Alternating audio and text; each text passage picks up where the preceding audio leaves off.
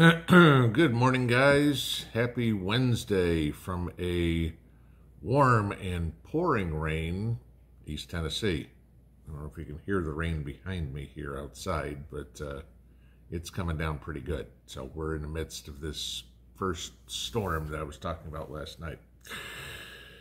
But the weather is not what I'm here to talk about. I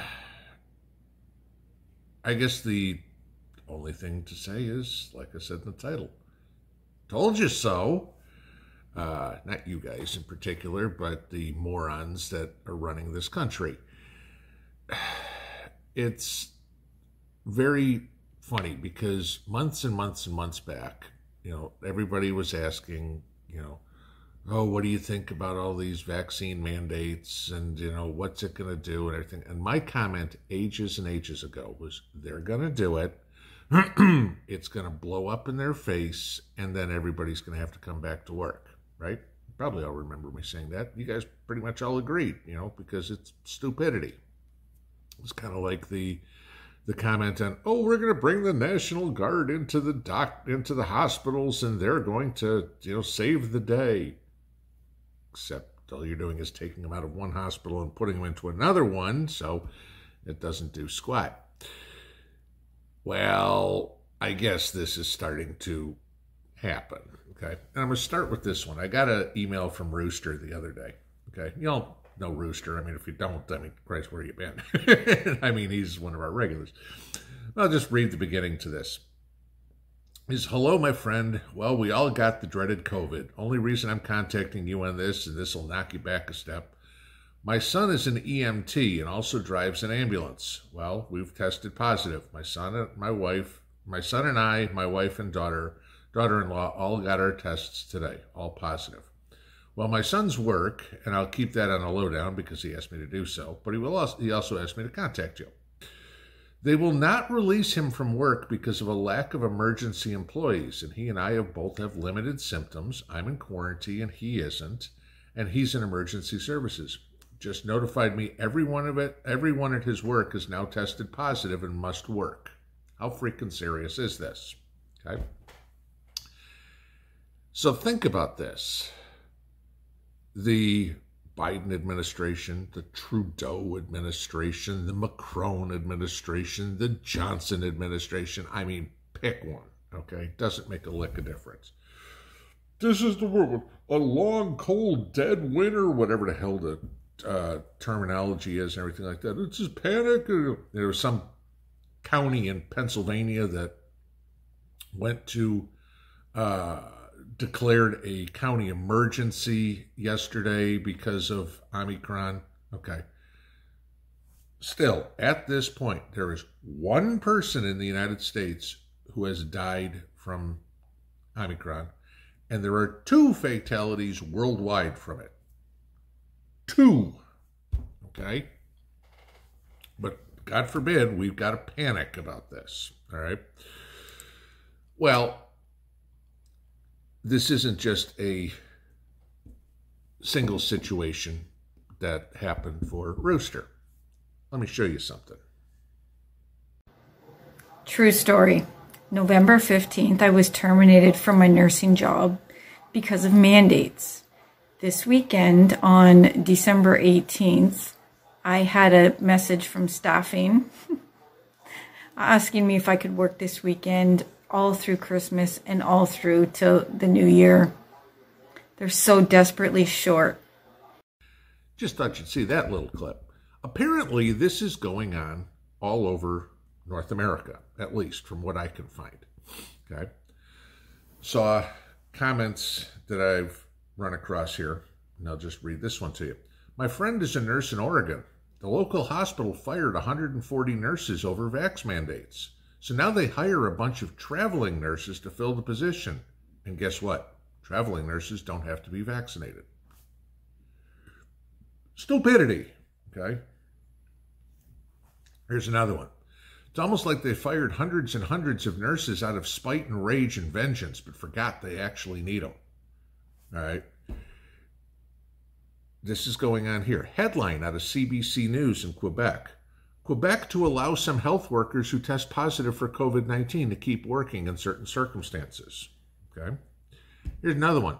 Hospitals in Alberta, Canada put 1,400 healthcare workers on leave before Christmas for being unvaccinated. Now they're begging them to come back because of the Omicron surge.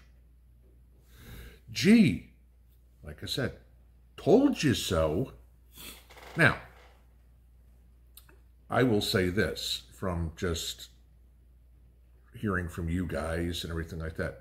Most medical professionals are in it because they love what they do, okay? They have that inherent gene or whatever it would be that, you know, their life's mission is to take care of other people who can't take care of themselves.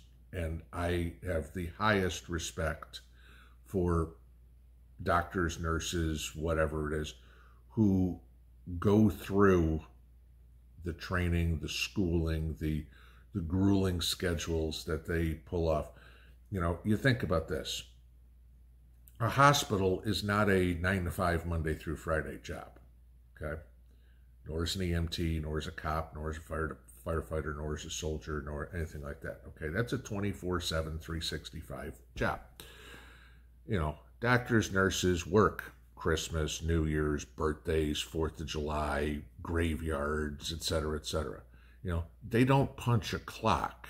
You know, gee, I mean, you know, oh, there was a 40-car pileup on the highway, and we've got, you know, 22 ambulances on the way in. Okay, well, have fun, guys. I'm off. You know, it's 5 o'clock. It's time for me to go home. That doesn't happen, okay? Sure, they have schedules that they work, okay? But in case of need, they go work and work and work and work. I mean, you know, y'all have heard many stories about doctors and nurses pulling 40 and 50-hour shifts, okay? You try to stay awake, coherent, and completely professional after you've been up for a day and a half, okay? I got a lot of respect for these people.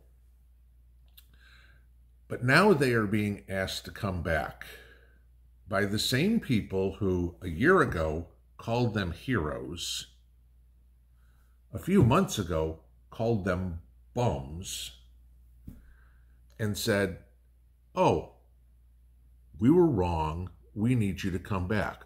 I'm desperate, so you need to do something, okay? This is what the hospitals are telling them. You know, it's kind of that old saying, you know, an emergent, you know, what was it? A crisis on your part does not mean it's an emergency on my part, okay? And I look at this in a interesting scenario. All these doctors and nurses and everything like that who have been terminated are now being asked to come back. That sounds like an abusive relationship to me. I don't know about you guys, okay? Gee, you know what? He beat me, you know, she cheated on me, whatever it is. Oh, forget all that. Please come back. Explain to me what the difference is, because I really don't see any. Okay. If they want to go back, and I'm assuming a lot of them are going to want to, okay, more power to them. Again, it's choice. If they don't, I have no sympathy for the hospital administrators. I have a lot of sympathy for the patients who would be treated, okay, but none for the hospital administrators. This is when doctors and nurses and everything need to stand together and say, yes, we will come back on one condition. The person that fired them is out of here, because obviously they have no concept whatsoever in how a hospital works. Have a good morning. Pinball out.